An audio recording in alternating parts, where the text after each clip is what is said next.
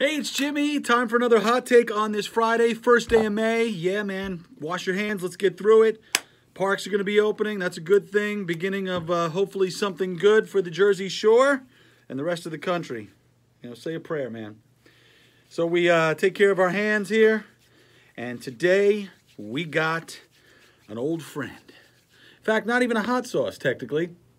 It is Sweet Baby Ray's. They've come out with this. This is their buffalo wing sauce. The sauce is the boss. Cayenne peppers, red peppers, and a whole lot of stuff that makes it thick. So we're going to try this out today in a very quick hot take because we want to get to the weekend. So we'll pour a little bit.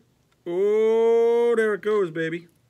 And we'll taste a little bit. Now, before we do, it says good on popcorn shrimp, chicken tenders, and pizza.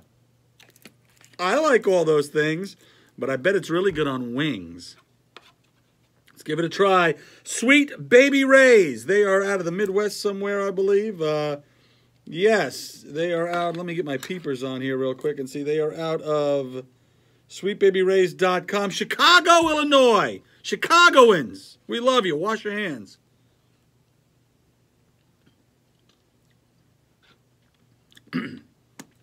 Rockin' Robin said it best. She goes, this is going to taste like Frank's Red Hot with fake butter.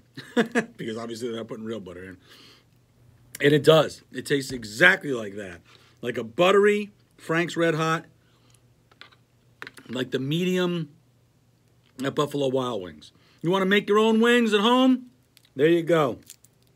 Right in the bottle, right there. Good stuff. Sweet Baby Ray's. I love their barbecue sauce. Buffalo wing sauce is all right. Thanks. Stay safe. Wash your hands. We'll see you next Friday for another hot take. Baby!